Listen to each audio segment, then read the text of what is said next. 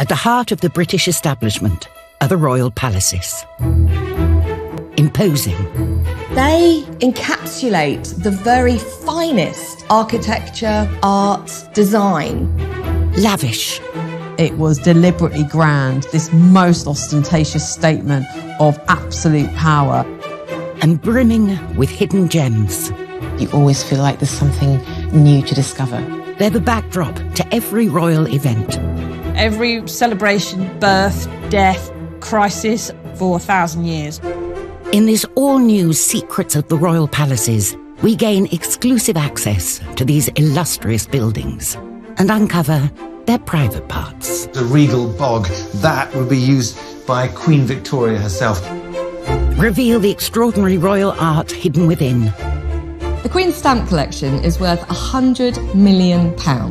Not a bad return on loads of pictures of yourself, really, is it? Dig up the royal palaces' dark history. George builds secret tunnels so no one could ever see him. And share fresh revelations about the royal dramas that are gripping the nation. Not a soul got anywhere near that island. I loved it a bit. This is The Secrets of the Royal Palaces.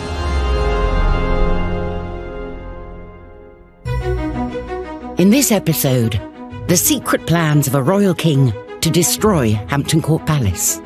This plan shows that they're saving Henry VIII's Great Hall. But for the rest of the palace, forget it. They can level the lot. We uncover the secret symbols hidden in Prince Philip's funeral and why whistles were played.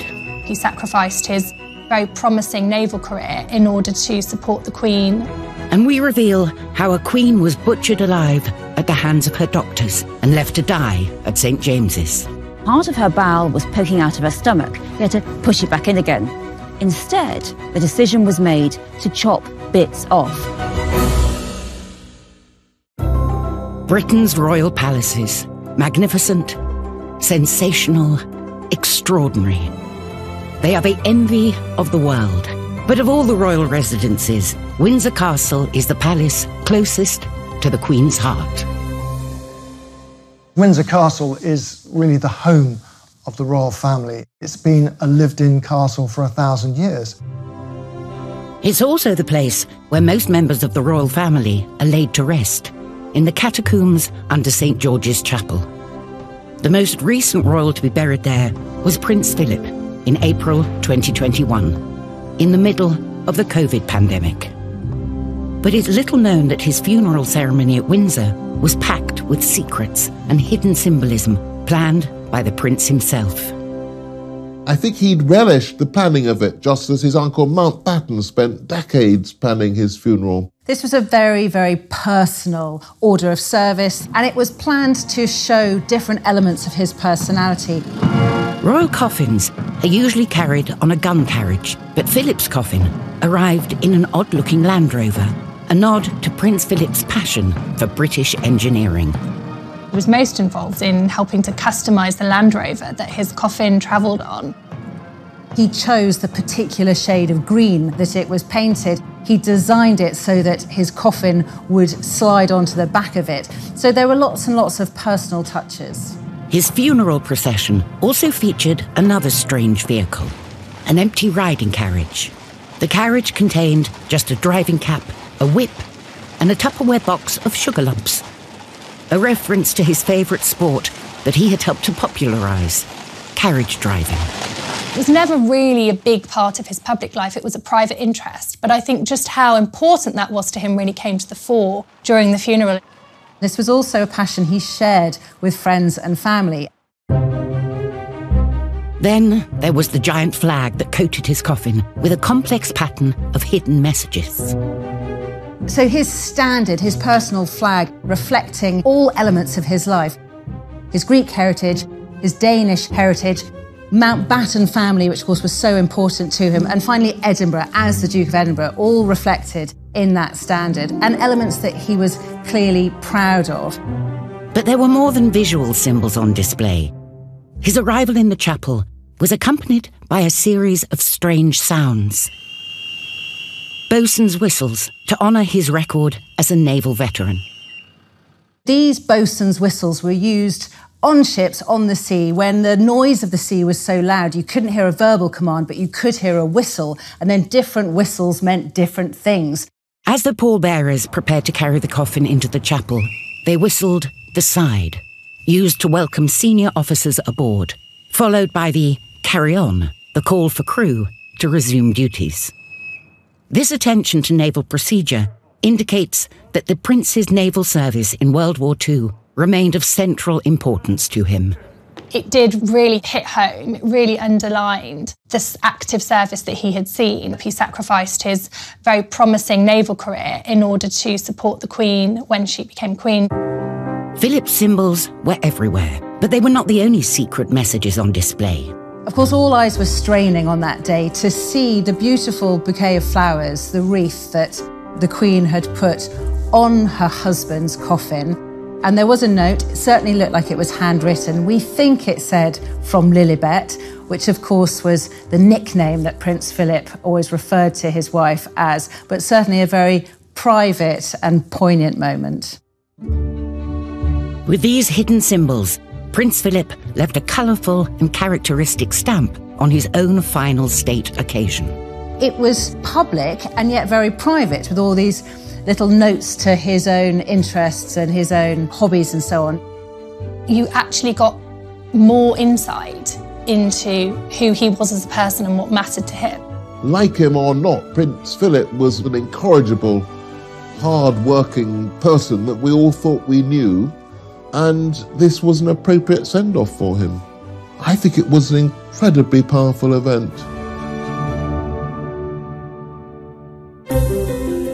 Our current Queen considers Windsor her home. But the royal palaces have changing roles and purposes. Each one is a symbol of the power and personality of the monarch who favours it. They're the interplay between art and ego, money and man. Nowhere is this truer than at Hampton Court Palace. Built over 500 years ago in the reign of Henry VIII, this red brick palace has over 1,300 rooms and is spread over 6 acres. Imagine Hampton Court as this spider's web with loads of different layers and antechambers, and at the centre of it all a great hall. It was an epic structure to accommodate an epic vision. But the truth is, for its original owner, its beauty brought nothing but grief. Because in the reign of King Henry, owning a palace this stunning could be damaging to your health. The visionary who began transforming a modest country house into a vast and sumptuous palace was one of England's first self-made millionaires, Henry's right-hand man, Cardinal Wolsey. Wolsey was the brains to Henry VIII's dash, and both men, as a result of their partnership, ended up immensely wealthy. The relationship between the king and Cardinal Wolsey was a kind of Tudor bromance. In fact, Wolsey was a commoner, elevated by a king who was suspicious of the aristocracy. He didn't trust his nobles, so instead he promoted a commoner, someone who was extremely intelligent, sly, as essentially his deputy. In 1515, Wolsey decided his new wealth and power meant he deserved his own great pad. But unlike the conservative English nobility, the well-read commoner was open to new ideas from abroad. England, it's got to be said at this time, is something of a cultural backwater. At that time, the new art and architecture of the Renaissance was taking Italy by storm. Europe. You know, this is the great era of Renaissance art, from Michelangelo's Italy, you know, the Sistine Chapel, what's going on the continent. Inspired by the Italians, Wolsey built his new palace around 3 courts, or courtyards, 2 of which remain today.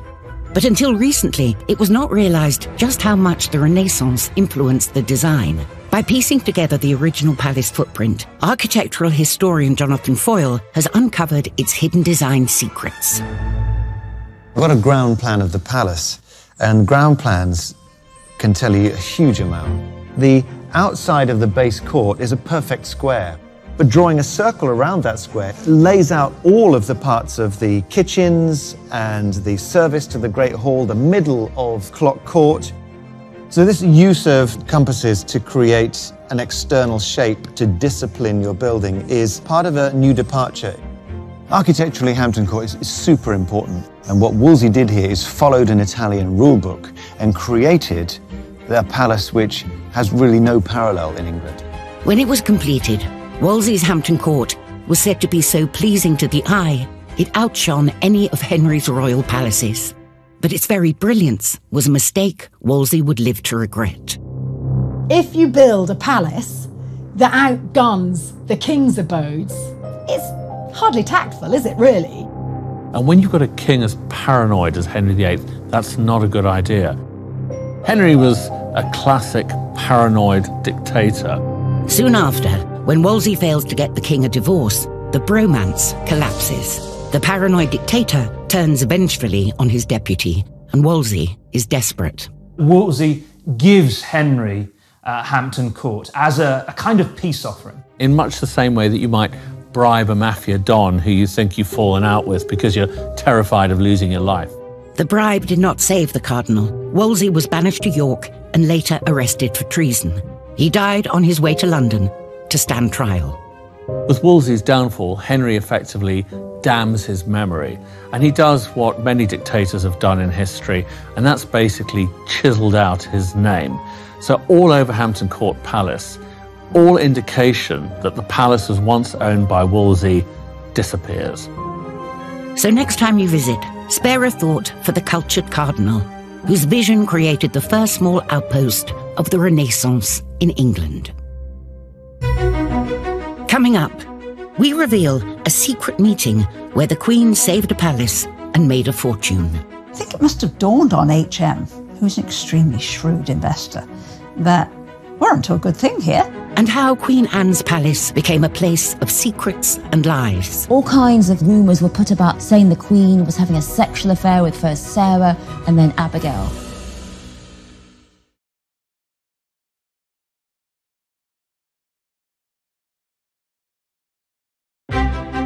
The royal palaces are glorious symbols of our nation's past, present and future.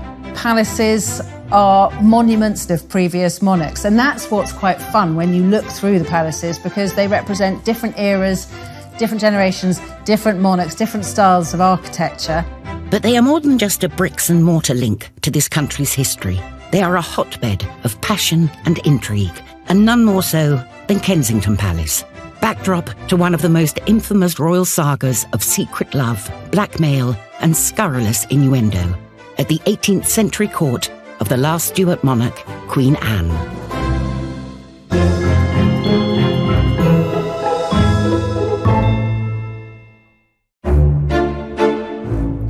Queen Anne was shy, self-conscious about her looks, desperate to have a child, so she suffered a lot of sadness. Sarah Churchill was the woman with everything. She had wit, beauty, money. She was an incredibly powerful, charismatic figure. She and Anne had been friends since childhood. When Anne becomes queen, Sarah gained money, power, status, and she and her husband were named Duke and Duchess of Marlborough.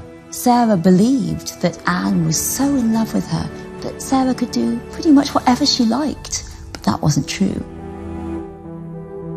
In 1704, Sarah helped place her cousin, Abigail Masham, as bedchamber woman to the Queen. Sarah thinks that Abigail is very humble, rather lowly. She thinks nothing's going to happen. She thinks it'll create more loyalty for her. But instead, Abigail really sees an opening here. She sees what Sarah's done. And what she starts to do is really get the Queen to be dependent on her. Abigail performed intimate duties for the Queen. And increasingly the Queen starts to say, I prefer Abigail. Sarah feels her power slipping away. She and her husband try to scheme to get Abigail out of the court. They fail. Then they spread scurrilous rumours that the Queen's having a sexual affair with Abigail. The Queen is so hurt by Sarah's lies, she dismisses Sarah from court, and Sarah loses all her privileges and the money tree is cut off. Sarah is devastated, she's furious, but Anne will not have her back. Anne really now is all about Abigail, and Abigail remains her favourite, gains all of Sarah's positions until Anne dies in 1714. All kinds of rumours were put about saying the Queen was having a sexual affair with first Sarah and then with Abigail. This was the ultimate royal love triangle. We will never know the truth, we can speculate. But what it definitely shows are two women who saw, really, that they could exploit and use the Queen for their own power and their own privilege.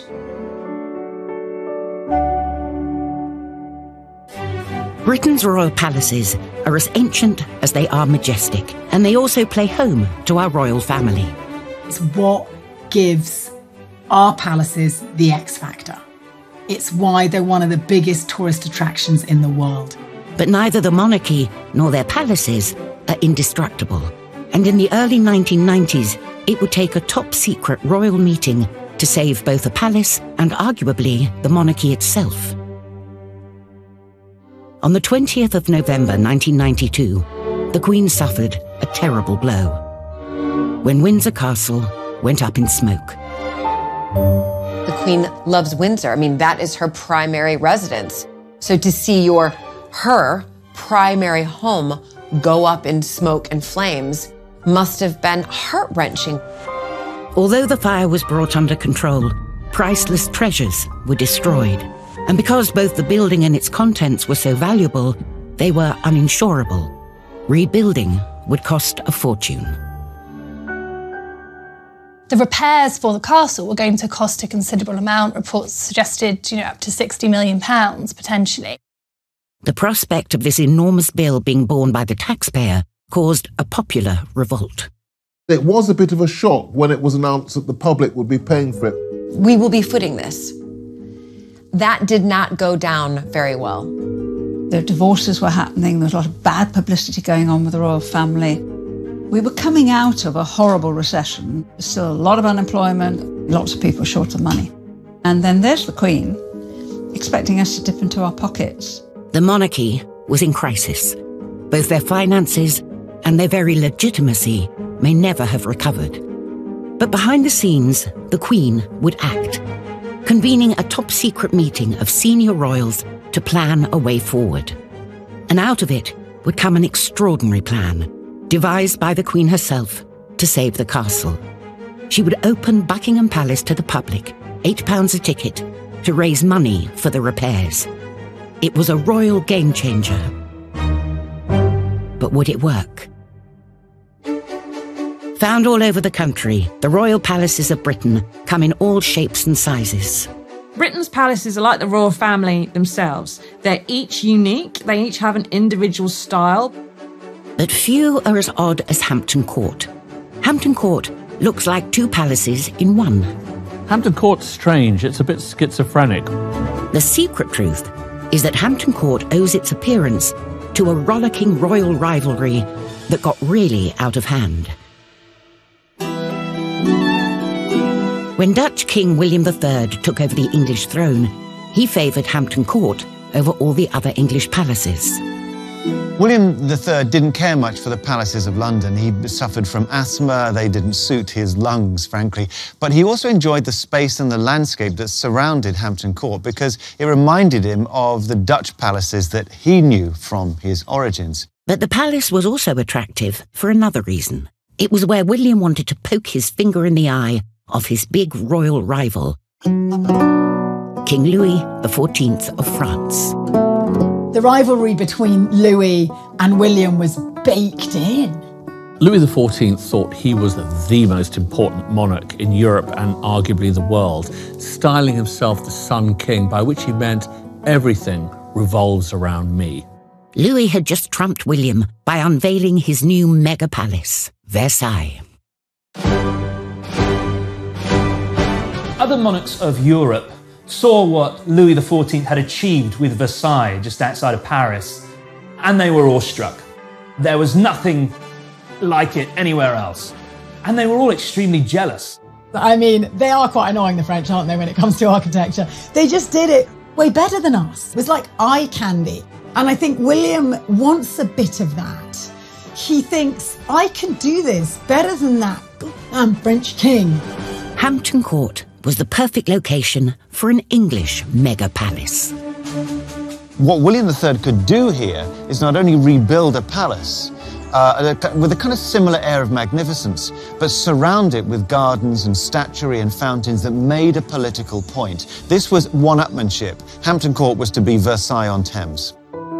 William hired top English architect Christopher Wren, and within a few years, Wren had torn down and rebuilt the south and eastern facades in the same Baroque style as Versailles. The way that the windows march along the facades in a kind of regular way, all this is part of Baroque architecture, where you have the money and you have the organization to create something which is beautifully proportioned, but also a real imposition. It's something which speaks of power. This is his response to Versailles. And in the gardens, William couldn't resist another dig at Louis. The statue represents Apollo, who Louis XIV reckoned that he was incarnate. It shows Apollo, but does it show him in glory? No, it doesn't. It shows an Apollo looking north to William III's palace. He's covering his eyes. He's saying, all right, it's a fair cop. I've been outshone. But a secret set of rarely seen plans reveal that William and Wren weren't finished with their renovations. This is a ground plan of the palace that William and Mary wanted to be built. It's from Christopher Wren's office. And on this side, it's where Clock Court is, and that was where Base Court was to be demolished. And then north of the hall were the kitchens and the yards out that way. So all this area was to be swept away. This plan shows that they're saving Henry VIII's Great Hall. The rest of the palace, forget it. They can level the lot because it's just kitchen buildings, it's storage, it's old-fashioned. Pull it down. They want something neater, newer, grander. Something which isn't ashamed to stand on a European stage. If the plan of William and Wren had been followed, Tudor Hampton Court as we know it would be gone. So why is it still here today?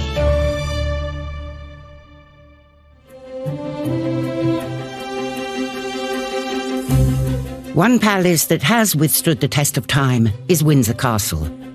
Built over 1,000 years ago, it is considered by many to be one of the most sumptuous and recognizable buildings in the world. And it's also the perfect place for a photo, from royal weddings to royal holiday snaps, summits to state occasions. A palatial palace environment is all important. The palaces are really the backdrop to British history.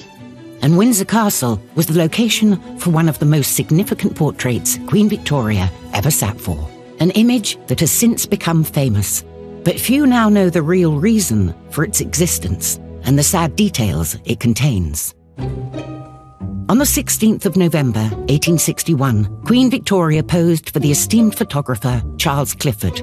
The picture was taken in the orangery at the East Terrace of Windsor Castle, which is an incredibly beautiful space, filled with tropical plants and so on. The portrait of Victoria taken at Windsor Castle was indeed impressive, a more regal look compared to previous photographs. So what we see in this portrait is Queen Victoria in a dark-coloured evening dress with a sash, wearing the diadem and jewels. She's seen at a full-length portrait and sort of turned kind of three-quarters towards the camera. She's presented in this image as a strong and incredibly powerful figure. The portrait was commissioned by Victoria's fellow monarch, Queen Isabella of Spain. Queen Isabella sent her photographer, Charles Clifford, with a portrait of herself as a gift to Queen Victoria and asked Clifford to take a portrait of Victoria to send back. So it's a kind of exchange of portraits. But Isabella had not commissioned Victoria's portrait to hang on her wall. Instead, it was intended as a carte de visite, a collector's hobby that Isabella was obsessed by. It was a huge craze in the 1860s, the collecting these tiny portrait photographs. And it became essentially a form of top trump swap, or a Pokemon card, that you would swap these, you would put them into albums, and you would collect these cards. Not just portraits of your own friends and your own family members, but also portraits of celebrities and, of course, royalty. Clifford took the photograph back to Isabella, and that was put into her own album, a carte de visite. Isabella was now the proud owner of the European top trump Victoria, and she was not the only recipient. The image would have been produced in the tens, if not hundreds of thousands, for collectors and individuals who would buy these carte de visites and paste them into albums at home. But there is another little-known secret about this photograph. Although the photo was taken in black and white, Victoria originally sat for it in a colourful dress. Probably a dark blue or purple evening gown. And that's the key to this photograph. Exactly 4 weeks later, her beloved husband, Prince Albert, died of typhoid. This has become a hugely significant portrait of Queen Victoria because immediately upon the death of Albert, she wore mourning dress, that's black clothing, for the rest of her life. And she goes into hiding at her palaces at Windsor, Balmoral and Osborne House. This photo would be the last time we saw her in anything but black. Overnight, the collectible trinket became a poignant symbol of Victoria's life and her reign. In a way, it humanises Victoria. It's an incredibly powerful photograph, but it's been powerful because we've got the context. We know what happened next.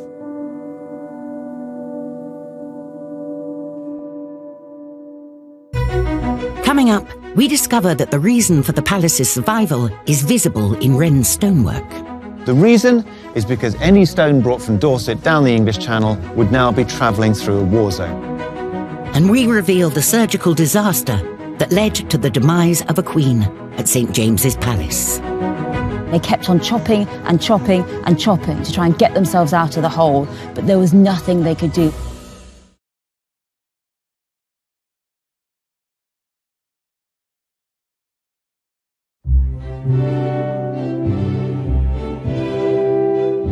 The nation's love affair with Britain's palaces is shared by our longest-serving monarch. The Queen herself has 6 official residences, including her private estate of Sandringham, the beautiful and secluded Balmoral, and her favourite, Windsor Castle. It really does feel like you're in the monarch's home, much more so than Buckingham Palace, which is monarchy HQ. Windsor Castle is the home.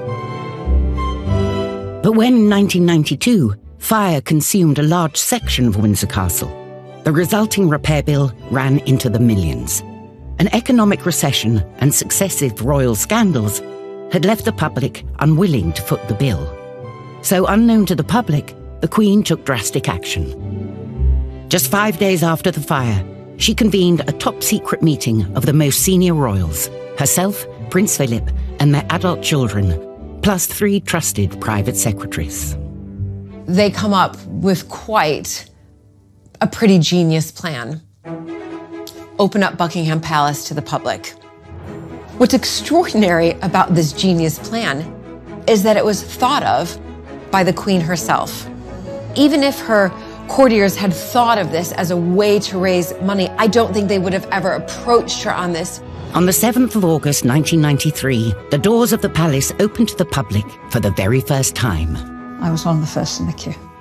Going into Buckingham Palace when the doors open and the flunkies invite you in is stepping over a genuine threshold, but into a world that we can only imagine. You're not getting to see, the Queen's private quarters, of course. They are very much off limits. You're seeing the official staterooms that are used for entertaining.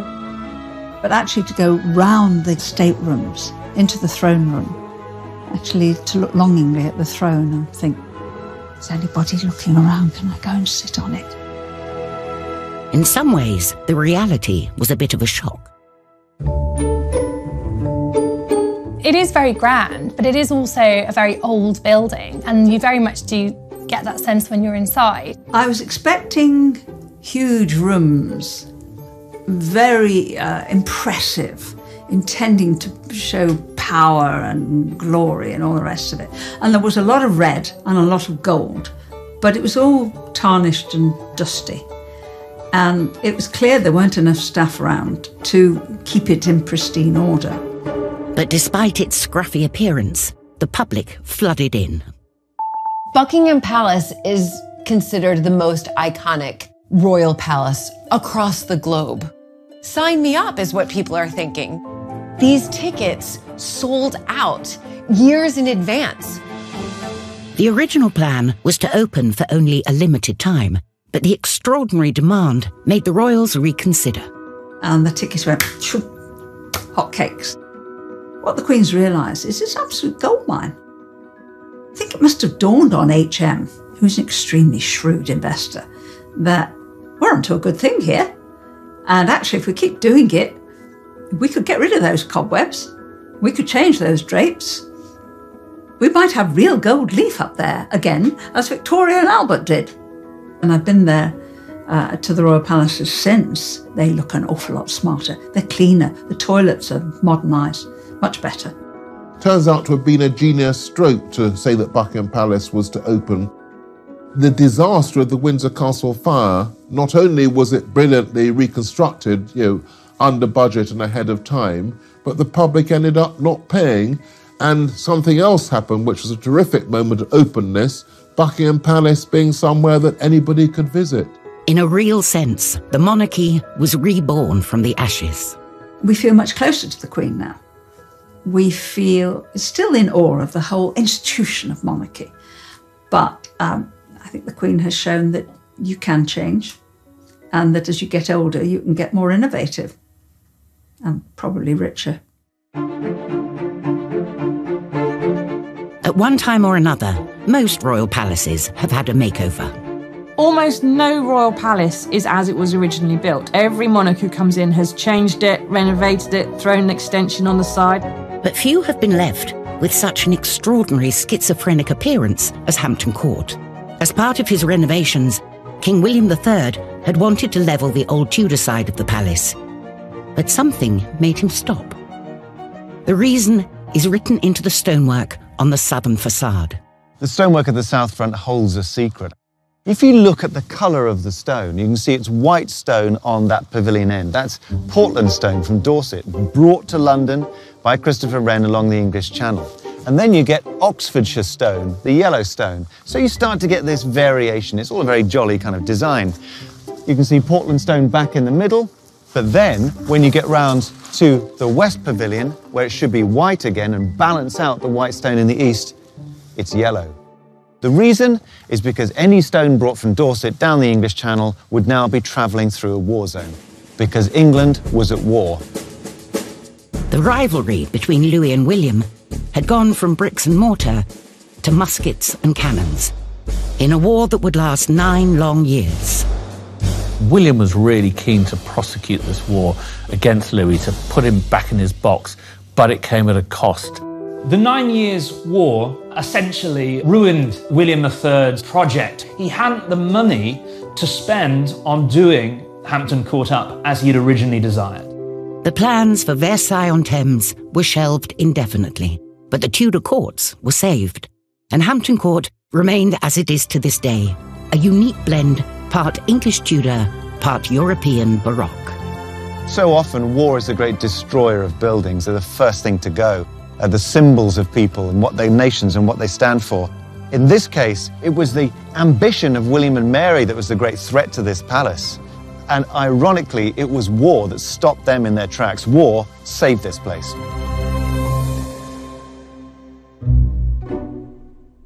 The grandeur of royal palaces is not restricted to the buildings. Royal parks and gardens also play their part in creating the sense of regal prestige.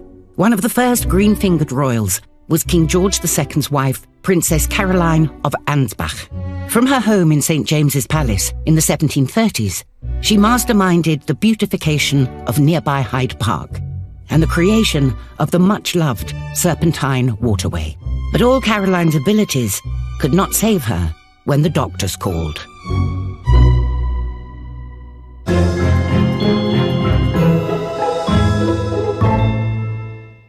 What happened was, on the 10th of November 1737, she began to feel great pain at a royal reception. All the doctors came to see her, they all checked on her, they all looked at her, and in the end they realised that what she had was what we call a hernia now, probably an after effect of childbirth, easily treatable, very common.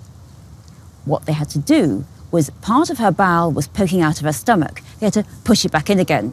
Instead, the decision was made to chop bits off. Caroline underwent daily surgery at the hands of Dr. Ranby in her bedchamber. He was cutting her, chopping her every day, and this is the worst thing. There was no pain relief. There was no opium. There was no alcohol. She was fully conscious through all this chopping and cutting of her bowel. And Dr. Ramby was directed by his colleague, the aged Dr. Boussier, who by this point was 90. So the 90-year-old was telling Dr. Ramby where to cut. It seems to me that they realised they made a mistake by the first chopping, and they kept on chopping and chopping and chopping to try and get themselves out of the hole, but there was nothing they could do. After 11 days of non-stop surgery, Caroline's bowel burst. The doctors realised they'd pretty much killed her. There was nothing they could do, and she was left to bleed painfully to death. 3 days later, she died at St James's Palace, just 54, with her husband, the king, holding her hand. The tragic irony is that Caroline was the queen. She was so powerful, she was so wealthy, so she was surrounded by these doctors. Had she been too poor to see a doctor, she would probably have survived. Coming up, the tale of the Windsor's forgotten African prince. He died at the age of 18 of pleurisy, but I would also argue of a broken heart. And a priceless palace royal clock with a curious history. These objects simply shouldn't be together. It really is just a bizarre ensemble.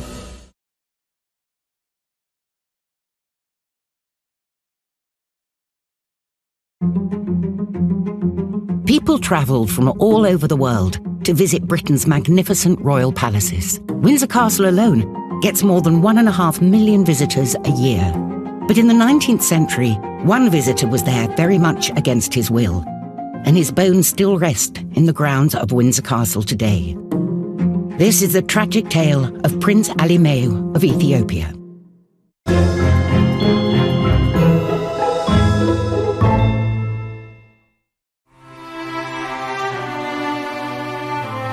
In the 1860s, the King of Ethiopia, Prince Alimeu's father, he was threatened on all sides by uprisings. He begged the British Empire for help. The British Empire completely ignored him. And finally, exasperated by being ignored, the king took hostage some British people who were in Ethiopia. And at this, the British Empire saw red. They sent in thousands of soldiers who were determined to seek revenge. And met by this huge army, the king committed suicide, the soldiers looted the castle, they took all the Ethiopian treasures. The British took the Empress and the Crown Prince back to England. His mother died on the journey, and Prince Alimeu was adopted off into a military family, Captain Speedy, who was kind to him, but then just a few years later, he was sent off to another family. And what you see with Prince Alimeu is he was really treated like a public possession. He was paraded around.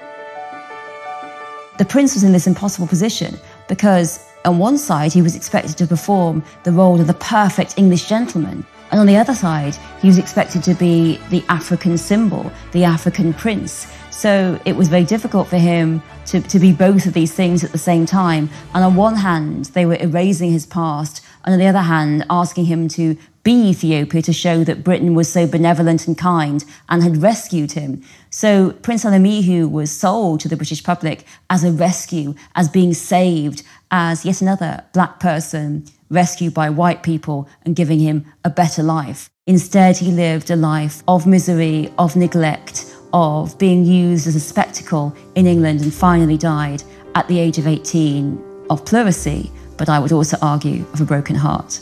Queen Victoria said how sad it was that he died alone and friendless. And that's quite an irony, considering it was Britain who took him from Ethiopia and then condemned him for a life of misery in Britain itself, passing him between schools and families, saying he was an honoured guest, but really treating him like a prisoner of war.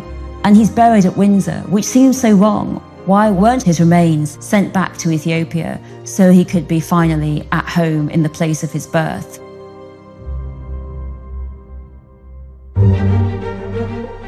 Britain's royal palaces are loved for their imposing architecture, but they are also cherished for the beautiful objects that fill their interiors.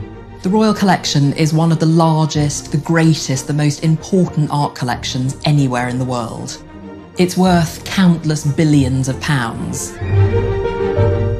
Buckingham Palace houses its fair share of royal treasures, but few are as odd as an ornament that graced the mantelpiece in the palace's Chinese drawing room for over 150 years.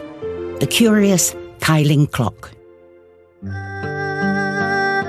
First sight, it looks like it's a classic Chinese piece. So you've got these two wonderful turquoise lions. You've got foliage reminiscent of Chinese symbols like the lotus and the sunflower. But actually, when you start to look more closely, you realise that all is not exactly as it seems. To start with, it's not just Chinese. When you look at the top, there's another little figure. This is also porcelain, but it's Japanese. It's the Japanese god of luck. And it gets more confusing. Although the sculptures come from Asia, the clock was made in France.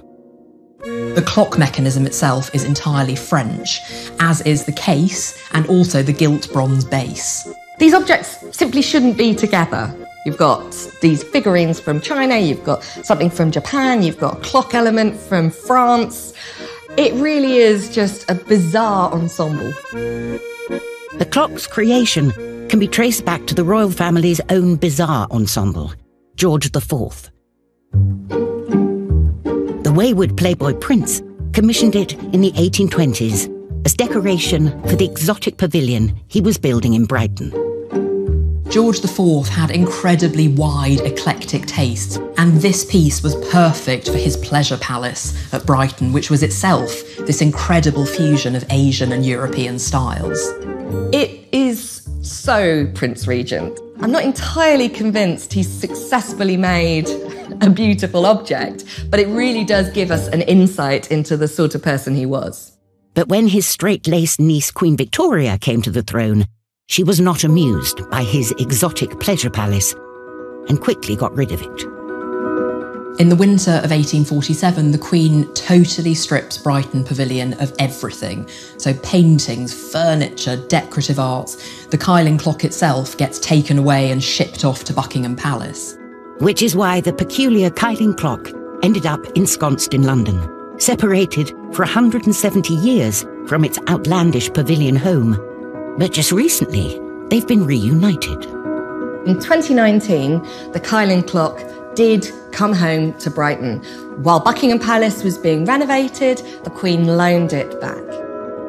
It's back in this ornate chinoiserie-inspired interior for which it was originally intended. So it's just fantastic that people have had the chance to see it back in its pride of place. It's had a chance to come home after nearly 170 years. Next time on Secrets of the Royal Palaces, we uncover the inside story of the hours after Diana's death. Just for that millisecond, we thought she was alive. We reveal how even royal palaces couldn't protect a prince's private lives. Scotland Yard told the royals this is serious and it is illegal. And we find out who captured one of the most intimate portraits of the Queen at Windsor. She likes a sense of humour. There is a fondness there.